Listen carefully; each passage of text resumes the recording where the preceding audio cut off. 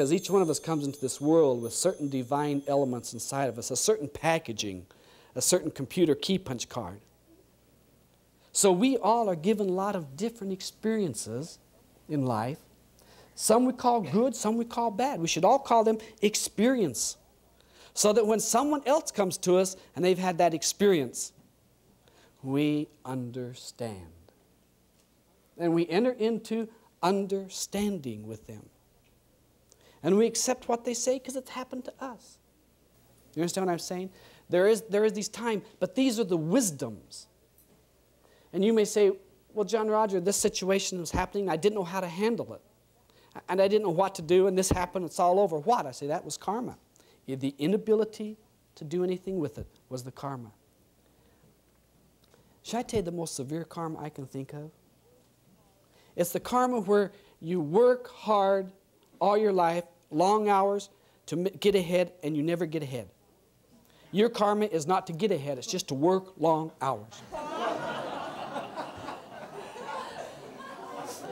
And somebody else is always getting the results of your work, right? Makes sense.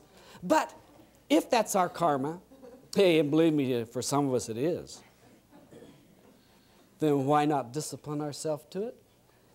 Correct our attitude and say, at least I know what it is. I don't have to worry about being president or anything else. I just got to worry about going to work and doing it, and they yell at me, but they won't fire me because who else could they get such a good worker at such low pay? And I have no ambition to get ahead, to take anybody else's job. Everybody should love me and feel secure around me. But that's not true. They'll think, what are they up to?